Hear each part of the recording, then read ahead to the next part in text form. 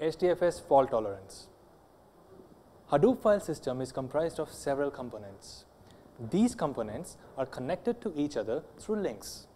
It is very much possible that one of the components or the link connecting two components might fail during the operation. Software does not stop working during such failures. Hdfs is designed in a way so that it can tolerate faults and failures as well as save the data. In this section, we will understand how Hdfs fault tolerance was introduced with respect to Hadoop 1.0 and then proceed towards fault tolerance in Hadoop 2.x. But first, let's define types of faults in Hdfs. Types of faults in Hdfs. Usually, three types of faults are recorded in Hdfs: data node failure, rack failure, name node failure. Data node failure. Data is distributed among data nodes in such a way that same data is assigned to multiple data nodes. These copies are called replicas. If a data node fails, name node finds another data node with a replica to process the assigned task. Rack failure.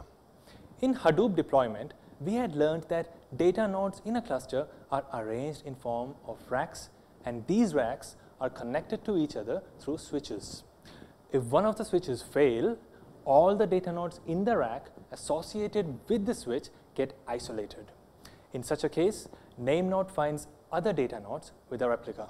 The data node failure and rack failure handling is same in Hadoop 1.0 and Hadoop 2.x. However, the name node failure handling is different. As name node has complete information about Hadoop cluster, it becomes crucial to handle name node fault. What do we lose in case of a name node failure? All the details of data nodes and the storage available with it. All the details about replicas generated and stored in an individual data node. And all the details about active clients interacting with data nodes. We lose all three of these.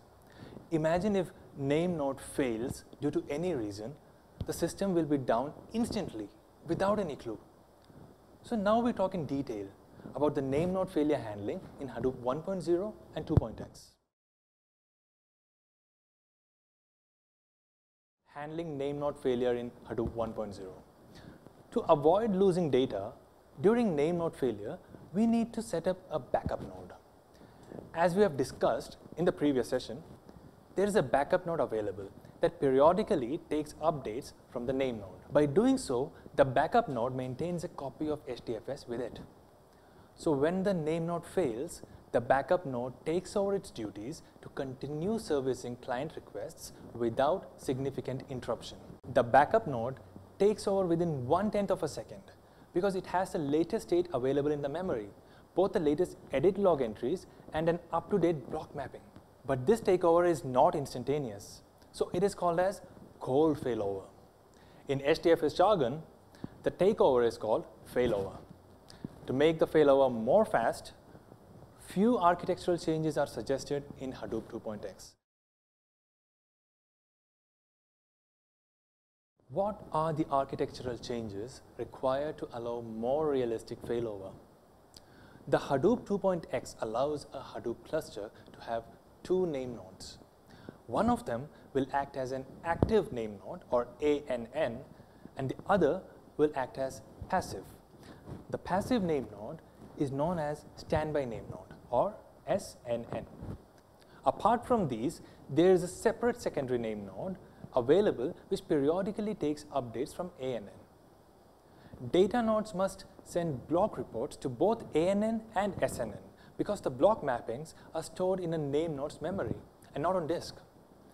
When the ANN is working, the SNN would just act as a silent node recording the updates.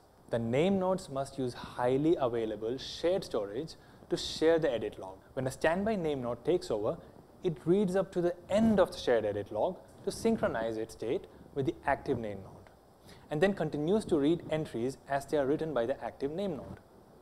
Clients must be configured such that in case of failure of ANN, client can automatically be able to contact SNN.